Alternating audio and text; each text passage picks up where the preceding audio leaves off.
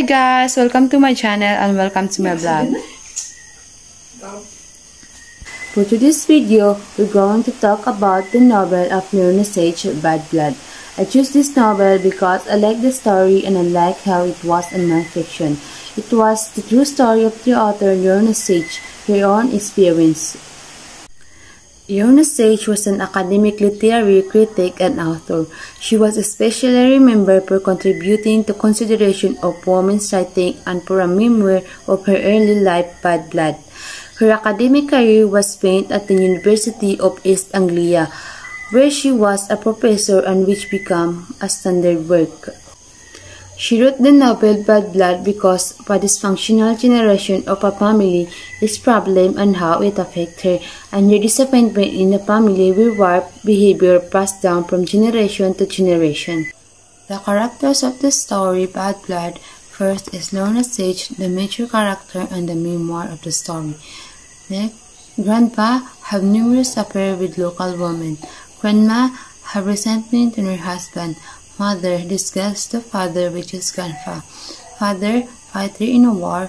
Nurse Burgess, mistress of Grandpa when he was living in Hanmer alone. Marjorie, best friend of Sage, mistress of Grandpa. Victor Sage, husband of Lorna Sage. The theme of the story is, it is a tragicomic memoir of one woman's escape from claustrophobic childhood in post-World War II, and the story of the author's family and its marriage, so did lies and secret. The conflict is Grandpa lived in Hanmer alone. The denouement is Sage fell in love with Latin. It was the tongue that they spoken, ergo Grandpa's language. The setting is World War II, and the ending is Sage gave birth to a daughter. Sage and her husband graduation from university. The story is all about the distinctive memoir about Sage's bloodlines and her youth, in which an unusual girl overcomes a grim environment.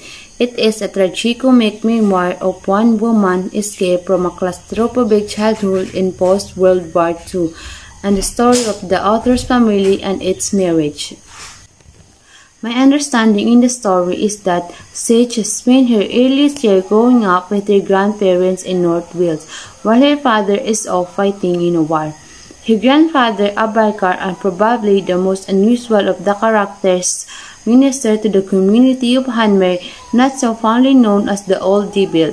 He loves books, although he is taken to blocking out the titles of his volume in order to prevent indiscriminate borrowing. He carries out numerous affairs with local women, most infamously with the best friend of his then teenage daughter, and he has a diaries that reveal the story of his affair with the nurse Burgess. Her grandmother, a strong character of her own right, carries her resentment of her husband to the 9th degree, refusing any part of her role as a wife. She goes so far as to use her husband's personal diary to blackmail him for a larger share of his pay.